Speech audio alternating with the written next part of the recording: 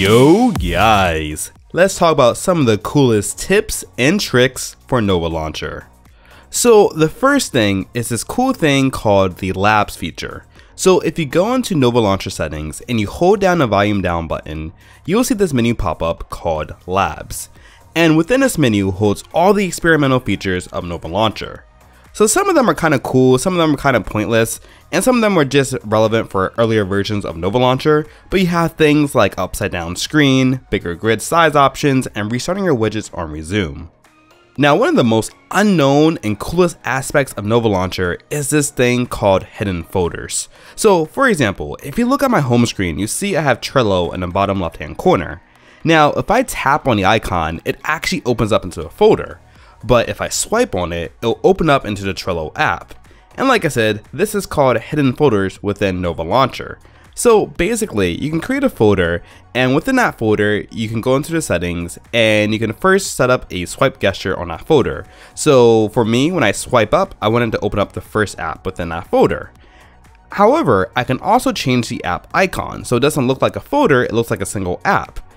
But if I click on it, it'll open up the entire folder. So it's a good way for people like me or people who just like to have a clean home screen to really organize your home screen and make it less cluttered, but still have tons of options.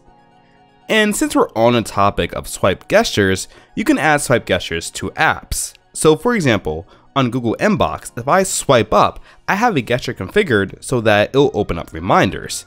And since we're still on the topic of gestures, another cool gesture that I have is swiping up to bring up your app drawer. I absolutely love this feature. Ever since I used the Google Pixel Launcher, I was obsessed with having this feature, and I was happy I was able to do this within Nova Launcher. All you gotta do is go into the gesture settings, go to the gesture for swiping up, and append the action to open up your app drawer. And if you're lazy like me, and sometimes don't feel like hitting the power button, you can also set up a gesture to double tap to lock the display.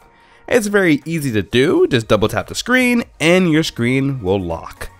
Now finally, one of the coolest features of Nova Launcher is that you can integrate within Google Now. So there is a separate app that you do have to download and you can't find it within the Play Store, but once you download it, what you can do is integrate Google Now into Nova Launcher. So if you swipe to the left, you'll have your Google Now homepage just like you have on a Pixel Launcher.